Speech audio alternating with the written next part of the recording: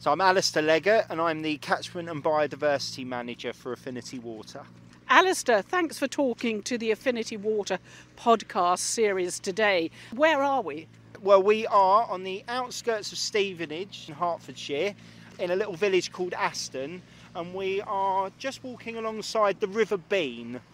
I'm just standing still here because I'm listening to the birds chirping in their hedgerows. I wish I was David Attenborough with some time-lapse cameras, perhaps. Yes. But there's also wildlife, isn't there? The whole spectra from the birds that are flying to the beavers that are being reintroduced to the fish and the insects. Well, absolutely. I mean, beavers are a really good example. We've been involved in a project to re-establish beavers over on the Hertfordshire-Essex border. The natural process, particularly with beavers, to manage flood risk, to control the flow, to create ponded areas which encourage, some of the macroinvertebrates that then feed the larger species and really, provide the foundation of that food chain.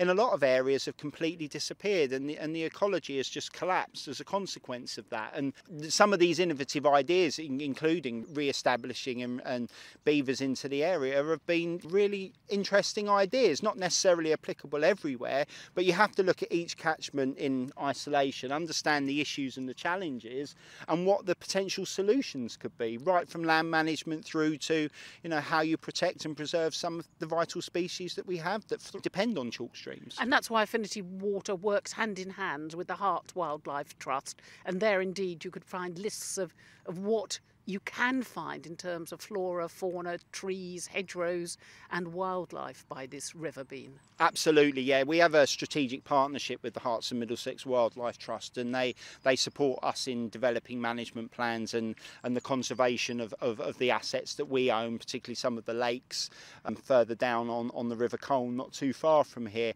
But yeah, interesting. I mean, the Herts and Middlesex Wildlife Trust fairly recently produced a State of the Nature report for this area, and it really highlighted some of the significant decline in particularly some of the bird species, but some of the wider population, and it really emphasises the challenge. And the Wildlife Trust have a fantastic kind of ambition to have a 30% increase in nature recovery across this area, and I do believe Affinity Water, other businesses, other major landowners, land managers all have a role to play in supporting and helping nature to recover in this area, and alongside that will provide greater sustainability for water supply as well. So these things are intrinsically linked. Now we're seeing a walker with her dog coming through the rain. I wonder if she walks here every day. Hello. Hi, we're recording a podcast for Affinity Water. Are you a regular walker along the River Beane? Yeah. And what do you think of this landscape and the walk? Well, I love it. Yeah. I love it down here. Do you come out every day? Yes, yeah. Yeah, every day. Either along here or sometimes I take slightly different routes, but yes, every day. Well, what's your dog's name? That's Digby. Oh, Digby. Well, we'll let you go on your walk, but thank you very much for talking to us. It's fine. See you. Bye. Bye. This is what we want. This is England, meandering chalk streams. But there we go.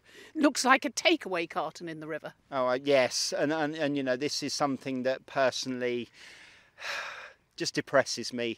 There are very, very simple things that we can all do as individuals. We, as the lady we would just walk past, was saying, she absolutely loves this area. She comes out here every day, and we all love to connect to our local environment. Particularly during the last couple of years of the pandemic, having access to open space has been absolutely critical. But when you see this kind of rubbish and waste, and people not really understanding that this can have a significant impact to the environment, it builds up, it's depressing. We all have our own role to play. I was always told, I did a lot of travelling when I was younger, and the mantra was always leave only footprints, take only memories, and I think that should apply to everything we do when we connect with the environment, and it does seem to be lost a little bit. But yes, there are big challenges. The sewer overflows and the impacts there is something that as a country, as an industry, we are going to really have to look at and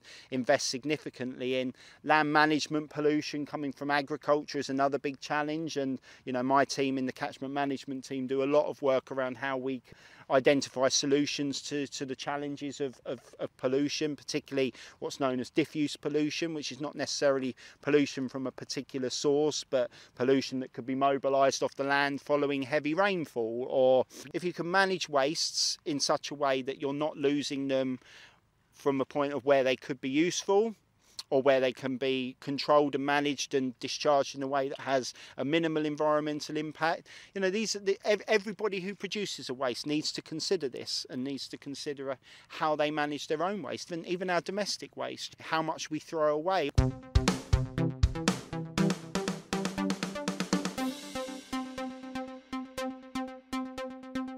Phew, Alister, we've now walked down by the River Beane, or chalk stream. We're now on a little bridge, a ford, with some agricultural machinery working in the background. The water resources plan in the southeast, why is it important? Well, yeah, so Water Resources South East is an organisation that's been set up of the 6 water companies that supply drinking water in the southeast of England. And it's vitally important because it's taking a collective approach, a strategic regional approach to managing water resources across the entire southeast of England. So rather than just individual water companies looking at the issues in their area, we can collectively look at the challenges across the whole region, from climate change to population growth, and develop a plan that really ensures security of supply, sustainable supply of water for the next 30 years and beyond, but also takes into account some of those challenges, some of those areas, those catchments which are impacted the most environmentally by water abstraction and supply, and it looks strategically around some of the options for maybe moving water in elsewhere, creating transfers between water companies, but also looking at catchment-based solutions specific to those catchments to ensure those catchments are more resilient, the chalk streams function better, and that we can continue to supply water. But it also takes into account that we've currently got 19 million people living in the southeast of England. I think something in the region of about 28 million tourists visiting annually, all demanding water while they're here. On a good day, the southeast of England can supply over 6 billion litres of water. Now that's a huge amount of water supplying a huge population, and if you think that we're expecting an extra 4 million people in the area over the next 30 years and predicting the need for an extra 1 billion litres of water on top of the 6 billion litres already supply, something's got to give. The environment will be impacted on that. So the work of Water Resources in the southeast to develop a strategic regional plan for water resources that then forms the blueprint for the individual water companies to develop their individual water resource management plans. That collective approach, that strategic approach, will hopefully start to, identify the options and solutions that will allow us to continue to supply water sustainably in the future. And also, as I say, we're standing on this ford and we're looking out over the River Beane at Aston with fields either side and a nice meandering, slow flow, just as a chalk stream should be. But the River Beane goes on to the River Lee, which goes on to the River Thames, another water company. So you can't really say this is ours and this is theirs. It's one plan for water in the southeast now. Absolutely, and it's one plan that takes into account the challenges of the River Beane catchment, the River Lee catchment, the issues impacting the River Thames and the Thames estuary. It looks at all of this in the round, and as you say, this isn't. Water doesn't respect water company operational boundaries. Pollution doesn't respect water company operational boundaries. The need to supply water, the growing population, all of these things are happening everywhere. So yeah, we have to collectively meet that challenge, and I would say 6 heads are definitely better than 1.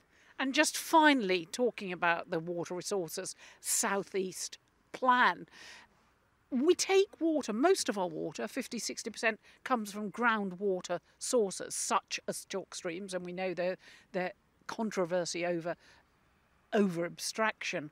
But are there other alternatives for water? Do we need to take so much from the natural environment? Absolutely not. And one of the key elements of all of both the strategic regional plans and the water company water resource management plans will be about how we manage that demand for water going into the future.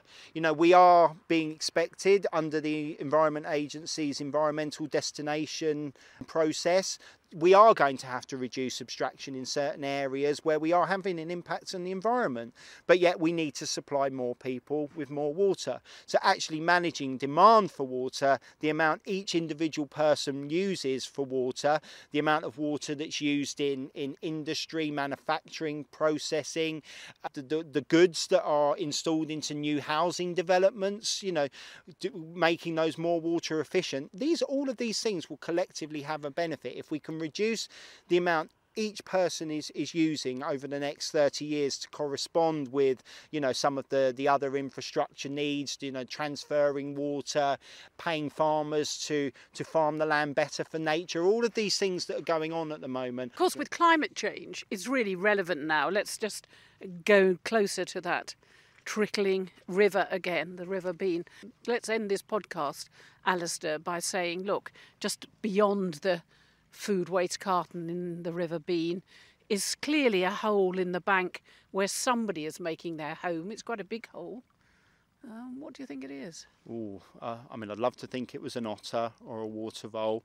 I'm not an expert in this area, but absolutely, we have species that were common a few hundred years ago that are on the edge of extinction. Water voles, one that I feel quite passionately about, used to be commonplace across all of these chalk streams, and now, you'll be lucky to see one in your lifetime now. I've been lucky enough to see one, and I cherish that memory. But if we can create ecosystems and habitats, they will return. If we give them a home, they will come. This is a really key thing that Affinity Water feel very strongly about helping nature to recover, helping chalk streams to function properly, and ultimately it makes good business sense for us, because we need to be able to supply sustainable water supply for generations to come, and we have to do that without having this negative impact on the environment. And just finally, we do need our customers to climb on board this bandwagon, leave only footprints, take home memories, save water, save our streams. Absolutely, yeah. Everyone's got a role to play. I've got a toddler now. I'm a relatively new father. I've seen my landfill waste increase quite a bit since I've had a child. I've seen our water usage go up, our energy consumption go up, and I'm thinking hard every day about how I can reduce that, how I can build my own family, create my own legacy without creating a negative legacy for the environment. Well, Alister, thank you very much indeed for sparing your time for this January 2022 Affinity Water podcast.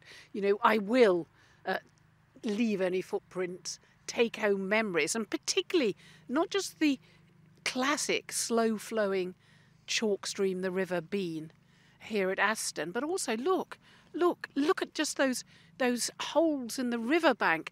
I think we are in luck. I think we've spotted those water voles you love so much. There is definitely life here, and it makes me want to stay a little bit longer, although if we stay out too much longer, we are going to be drown rats ourselves. So you don't think the water voles will appear just for us? I would say they're probably not appearing because of us. Right. Okay. Well, thank you very much indeed for talking to us. Thank you. An absolute pleasure. Thank you.